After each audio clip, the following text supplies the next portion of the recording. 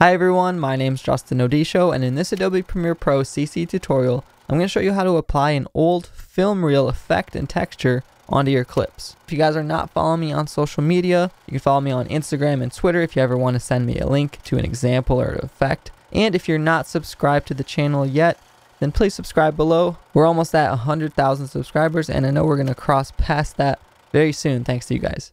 So you can see I've got this normal clip on the timeline, and it's actually pretty simple to apply a film texture because we're not going to create it from scratch. I've actually got here in my project media bin a stock film footage that I downloaded from a site called Beachfront B-roll. I'll leave it in the link below, but you could find free stock footages like this, which are actual video recordings of film reels playing and projecting onto a screen. So these come with a bunch of grain and texture and that nice black border. So getting into this tutorial, you can see I have all my ingredients ready. I've got my example clip on the timeline, and then I'm going to click and drag that film leader stock footage over top. Now this does have some audio attached of just that fuzzy film moving noise, which I suppose you could keep if you want and perhaps lower the track volume, or go to the effects control panel and lower the clip volume if you want. But you could also click and delete it if you don't want it to interfere with any background music or whatever you have in your project. So now that we have the film leader stock footage over top of our actual clip, what we're going to do is go into the effects control panel and then set the blending mode of this film leader clip to multiply. And what multiply blending mode does is it only lets the portions that are darker than the original image show through, which in this case is just the black border and all the little specks of dirt and dust. Now, although the effect actually looks okay and we're almost there, there's a couple of adjustments that we can do to perfect it for our footage. So you can see the black isn't as solid as we want. It's slightly transparent if you can tell, and things aren't as crisp as I want it to be, because in the original clip, you can see there's a lot of gray. So what we're going to do is go to the Lumetri color panel and then open up the curves adjustment tool. Here we can darken up the dark portions of the photo by pulling down on the bottom left, getting real close to center there. And then we can brighten up the whites to make them more white and add more contrast by clicking up and increasing the highlights.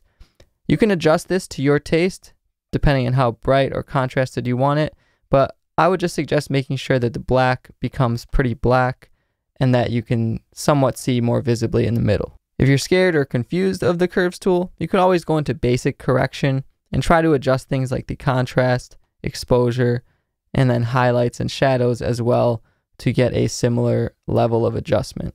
So this is what it looks like before and after we apply the color adjustments. Now there is one more additional step you can take. If you go into the effects panel, let's search for blur and then grab the Gaussian blur effect from the blur and sharpen folder and click and drag that onto the film leader footage, and then just apply a slight amount of blurriness to create a bit of that out of focus effect so things can focus back in on your clip. So just make sure you check the repeat edge pixels box to fill in the rest. And as you can see, it's very simple because we're not recreating everything from scratch. Now, one more thing you might not like about certain stock footages is, as you can see, there's a bit of variation from brown to white here, and maybe you don't want that.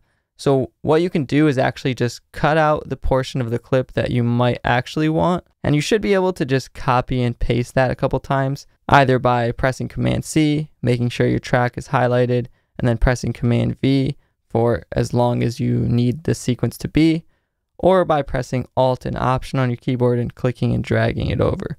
And what you'll find is you won't really notice too much of an abrupt cut when you switch over from one repeat to the next in these cases, and that'll allow you to use it for as infinitely long as you want the effect to play.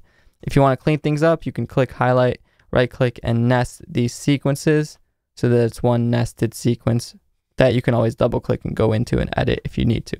Just remember, if you do nest them, you're going to have to go into the nested sequence and just make sure the blending mode is back on multiply. So that's how to create that film reel look and effect using actual film reel stock footage.